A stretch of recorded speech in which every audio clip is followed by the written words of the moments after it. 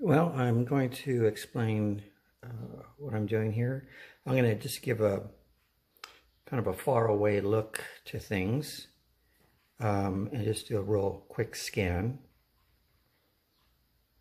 I did go into a lot more. And I'm going to do a demonstration on the coral. So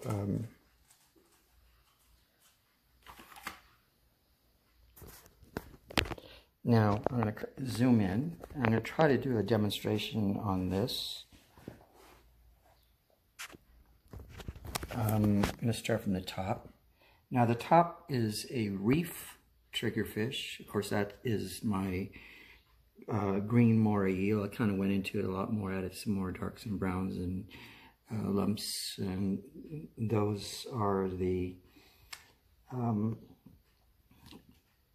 clown triggerfish, and that is, I did a lot more work on the eel. Maybe I'll get a little bit closer on this. And that's the honeycomb eel. So what you saw on part one was just a basic outline. Now you can see that there is shadows in there and a lot more detail. Now this one right here, there's a lot of detail in this. This is a Titan. Let me back out and then slowly come in. This is a Titan triggerfish. Now everything you see here is still about 80%. I will get most of it, everything in the foundation, and keep on working when I see different things. This one is a pink tail, and it still needs a little bit of a yellow pec fin here, and need to work on the lips. And this one is a Picasso triggerfish, and did some other stuff in here, came in there.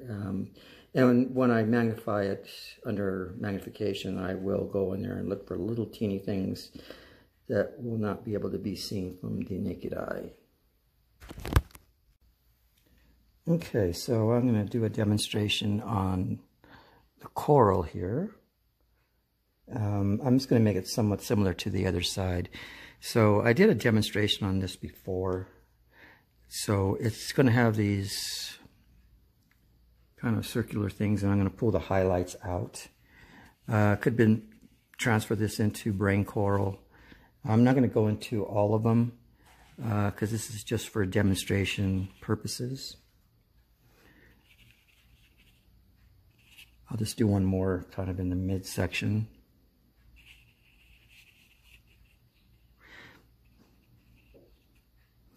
Now, what's going to happen is I'm going to pull the color out.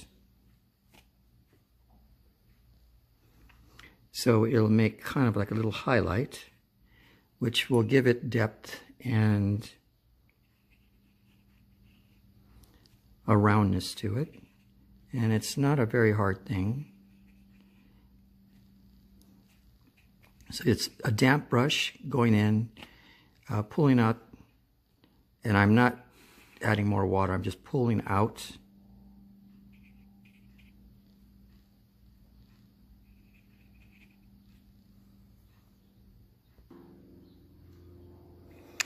Okay, so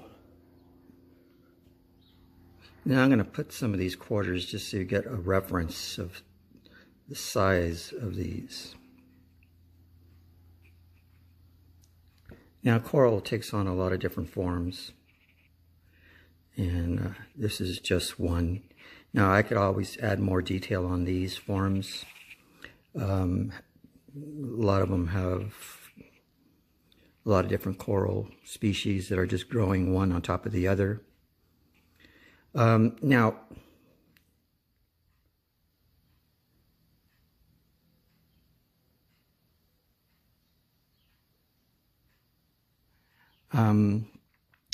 what's going to happen down here is it's going to be a triggerfish graveyard. Triggerfish are voracious eaters. They'll eat anything, and nothing's safe from them. They'll eat crustaceans and lobsters, well, same thing.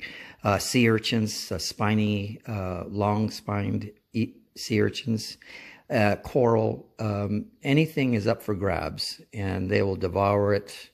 And like, say, a lobster, they'll take out its, I guess what it looks like is an antenna-looking thing, but they would just bite it, so that's their weapon of defense. And then when they get it down so that it's not a danger, then they start pulling off legs and just work their way through the whole thing. Those long spine sea urchins, which I'm going to have all through the rocks popping out. I'm going to have like starfish that are kind of half devoured. So it's really going to be a graveyard of stuff in here. But I'm going to do kind of that, show how I did the...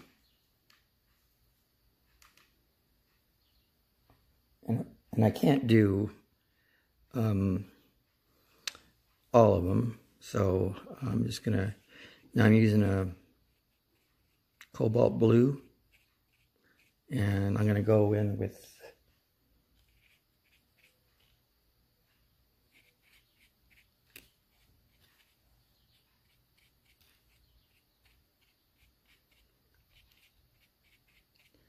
a turquoise. I'm just giving you an example of how the other side got to be. And I'll be going into this with more detail, forming the darks and lights. So now it's still wet, so I'm just kind of blending in.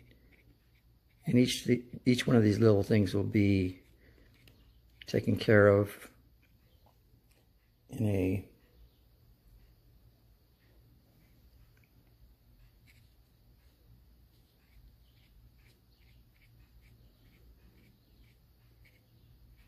now what I'm doing is just overlapping,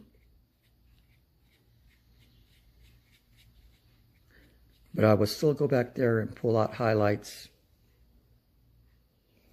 And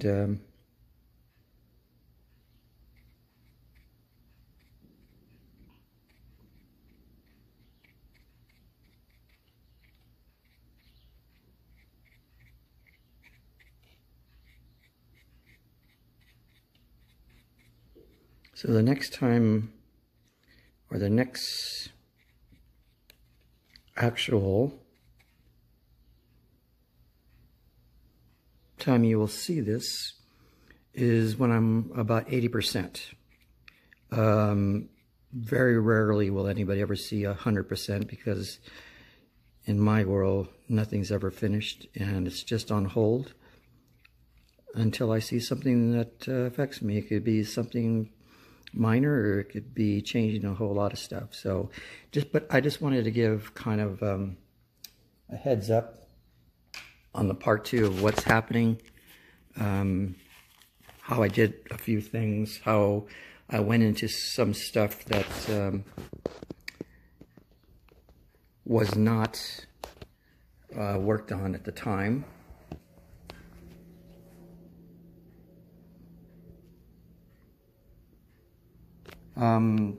This Titan has some pretty good detail. I'll just be working more on the scaling pretty much, and some little things around the eyes. Like I said, I went a lot more into the moray eel, and you can see. Okay, so this is getting close to the 80–90%. I'm going to do just a slow scan, just so you can see the progress. And I'm going to come in with a little zoom on some things.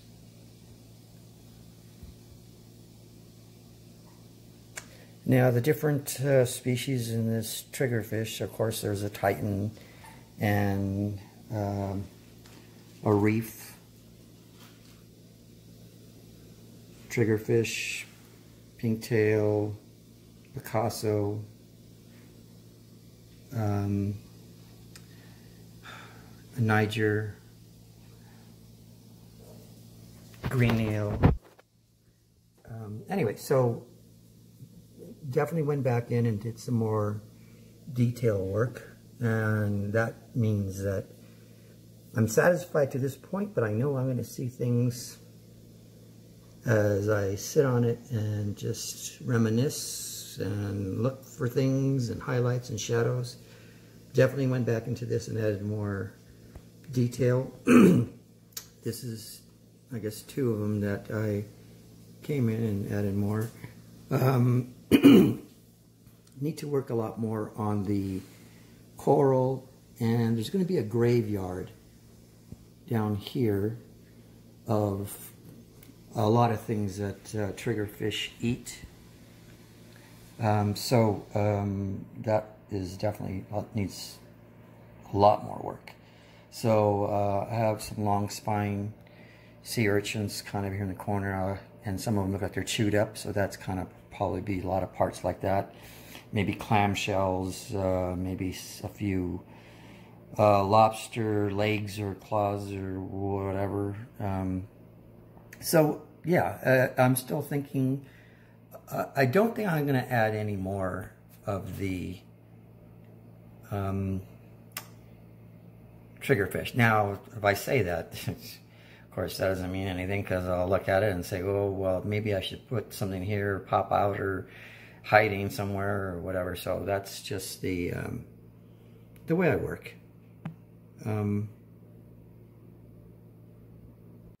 Okay, so I'm just gonna add a little bit more detail in the coral.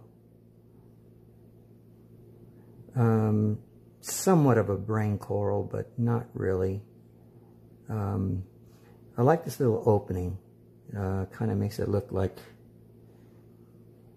there's a doorway. Try and look for some different urchins. Some of the starfish definitely need a little bit more work, detail. Some of them are kind of, looks like they've been attacked already.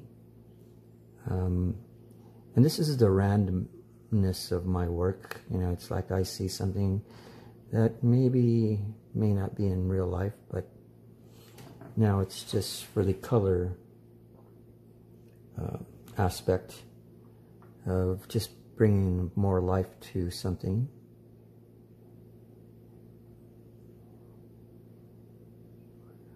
And this is also the fun part too, because it's like, okay, well, I didn't realize I could have done something there. And I'm going to pull some more colors out.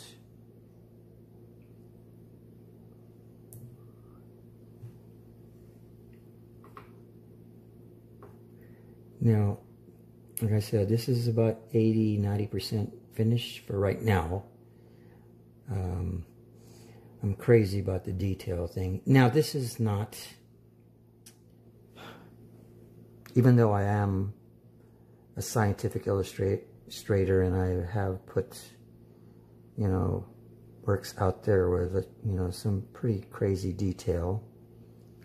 And most of my work is housed at the Natural History Museum in Los Angeles, mainly because everything you do goes on display or some kind of publication, and that's, you know, that's what most artists just live for, is to be able to do what I was doing and be published, and, you know, have hundreds of thousands of people look at your work, even though they don't know who the people that created those dioramas. You know, for them, and it's really funny when you see the young kids pass by those dioramas, the idea that people made the foreground, the background, or the paintings and murals in the back is just non-existent. I've seen kids run down the hall and just say, oh, rhino, oh, grizzly bear, oh, oryx, and they don't even, it's just like, it all makes sense to them. They don't really have to be aware of all the things that are involved. But that's the youth. They'll let you know if your work is horrible or it doesn't make sense to them. That way they're really super honest. So I'm just doing that 20 cups of coffee type of painting. And now I'm going to come in with kind of a small little brush. Let's see, can I zoom in here a little bit? Okay, so now this is just one flat surface. So now I'm going to try to add more definition to it. So I'm just pulling out the color with a damp brush, not a wet brush, but a damp brush. And if you look, you can see it has kind of lights and darks in there, which gives it more of a 3D effect. You know, sometimes I'll blend it into the rock formations or blend it up. And you can see just by putting those little bits of highlights in there, it just makes it so it's not just a flat surface like this and this. And I'll go into these more with little highlights and make some more definition so that these look like little cylinders, or kind of like cylinders. Now I don't have to do it to every single one. Sometimes the flat looking color in an area is more appealing than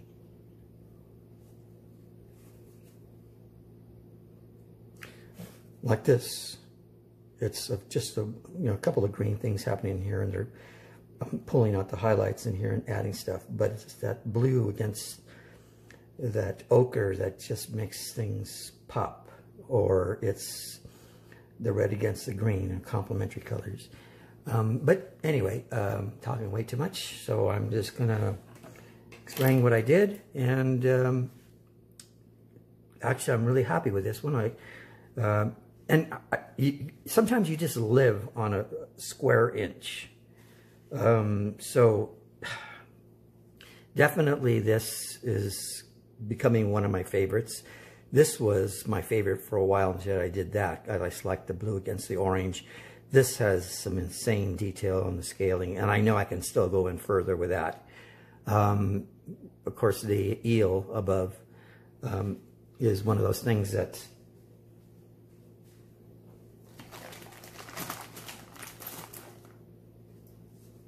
is something that, I just like doing eels. It's kind of my favorite things. But I'm just going to give you some reference points. So you can see kind of the size. So some are very small. Some up there are smaller. So the range, like I said, but there's going to be a graveyard of things that these triggerfish have eaten. Anyway, Steve Melendrez out. Hello, I'm Steve Melendrez, a model maker, illustrator, scientific illustrator, sculptor, design natural history museum in Los Angeles. Done a lot of different things, but I'm going to be doing watercolor demonstrations of the techniques I've developed over the years. And it's going to go from a lot of different directions. And also I'm going to be doing videos, I call them video posters for my daughter. So a lot of stuff that I can leave to my daughter about her crazy dad. So I'm taking a lot of different directions, but mainly three. So anyway, that's my introduction that I'm going to attach to everything I'm doing now, so I don't have to repeat this. Be careful out there.